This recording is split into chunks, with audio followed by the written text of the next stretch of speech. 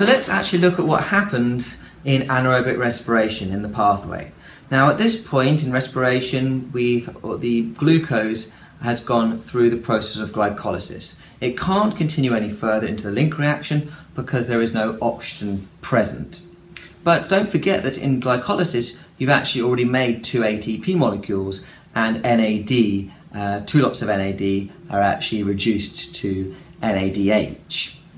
So what happens without oxygen is the pyruvate that was produced in glycolysis is actually converted to another molecule called lactate. Now the clever thing is that to do this, to convert pyruvate to lactate, you actually need to use 2 NADH molecules. And we can use the 2 that were produced in glycolysis. So we're going to use those, and we're actually going to oxidize it back to the NAD that it started out as. This means that NAD can actually go back into glycolysis again and be reduced, and you can produce 2 more ATPs through glycolysis. So what actually happens here is that this process continues over and over and over again. We're basically just repeating glycolysis as much as we can. What we're getting 2 ATPs each time, and we're producing 2 lactates each time. But those NADs that were reduced in glycolysis get oxidized again to form the lactate, and then they can be fed back into glycolysis again. So it's quite a clever system, but it's not particularly, you don't get a massive yield of ATP. We're only getting 2 each time. But hey, it's better than nothing. And at this point, if you haven't got any oxygen, there's no alternative. Now, the lactate moves into the blood, and this lowers the pH of the blood. It actually affects the central nervous system. It's thought that this is a protective mechanism to give the muscles time to recover.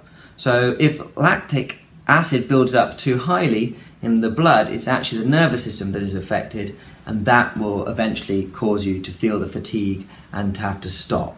After you stop exercising, you will find that you continue to breathe heavily.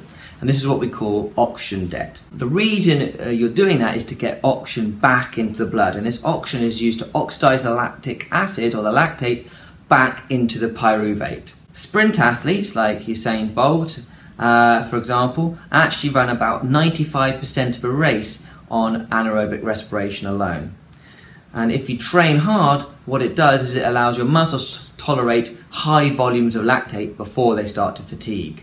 You end up with more lactate transporter proteins in your mitochondrial membranes, which results in faster metabolism of lactate, and we need to break it down. Now, anaerobic respiration doesn't just happen in humans and in mussels, it happens in many organisms. And another common example of where anaerobic respiration occurs is in a fungus, which is yeast. Yeast is a single-celled fungus.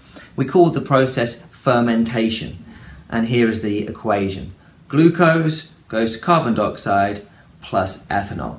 And we can use yeast in processes such as brewing and baking because of these waste products, because carbon dioxide can help make the bread rise, the little bubbles of carbon dioxide, as the yeast ferments the substrate. And in brewing, we can use the ethanol as a waste product to create alcoholic drinks. So you use yeast and add sugar, maybe from grapes if you want to make wine, maybe from malted barley if you want to make beer.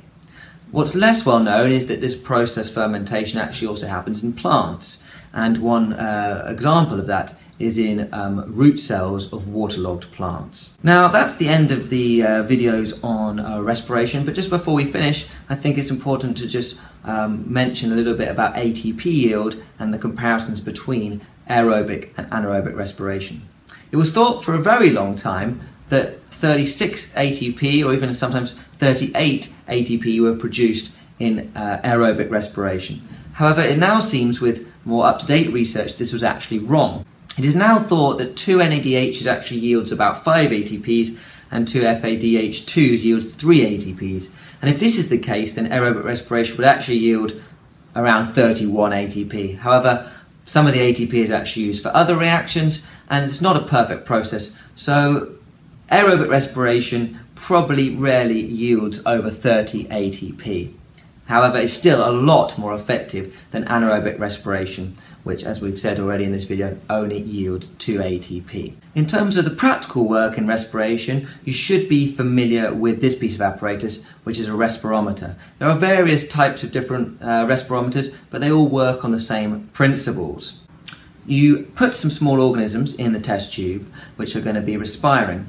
As they respire, they're going to use up a certain volume of oxygen. Now, normally that would be replaced by an equal volume of carbon dioxide, but the soda lime is actually going to absorb that carbon dioxide, and as it does, the pressure will reduce as there is less gas in the container, and the liquid, which is in a sort of little capillary tube in a manometer as it's called, is going to be drawn along, and you'll be able to measure that on the scale on the ruler. What you can do to convert that into a volume is at the end of the experiment you then push the syringe down to put the liquid back to where it was, and you can see how much in terms of volume on the syringe you had to use to return the red marker back to where it was at the beginning. Obviously, when setting up a respirometer like this, you've got to bear in mind the control variables, keeping them constant, repeat the experiment to improve reliability, and it's important to also consider the ethical implications of using animals in an experiment like this. You can review all my videos on cellular respiration from the following links.